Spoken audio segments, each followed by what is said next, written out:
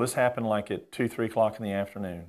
They were cleaning out, we had a flood last year, and the sediment filled up a few of our pipelines going to our pumps. So we had to drain the water and clean those pumps out, which means we had to climb down off the side of the facility, hanging down like a mountain climber on the side of a concrete wall and plugging that pipe so that we could crawl into it from the other side and clean it.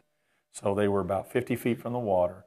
And in the course of doing that, 2 shots were fired. Each one of them hit within 18 inches of each man.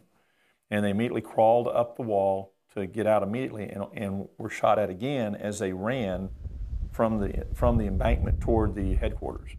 Obviously, my employees were concerned.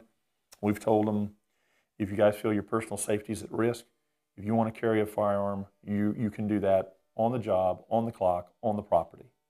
We have no problems with that because we have no other solution for them to give them that sense of security. None of us that have lived here, I've lived here over half a century, but none of us have seen this level of traffic activity or violence in our whole lives. Never seen it before. The last time I went to the pump station, when I pulled up and looked out on top of the pump facility on the river, there were 3 separate boats from 3 different directions with multiple people on each one, all crossing at the same time, landing in 3 different places. 3 support vehicles on the south side. We got. This is not a political issue. This is not a social issue. This is endangerment of property and life.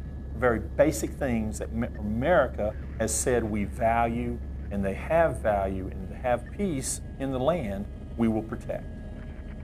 And until they take an attitude that this is a war, because I can assure you the other side is using every tactical approach that are either terrorist, guerrilla warfare, or all-out war on their side. That's how they treat it. And until we treat it that way, nothing's going to change.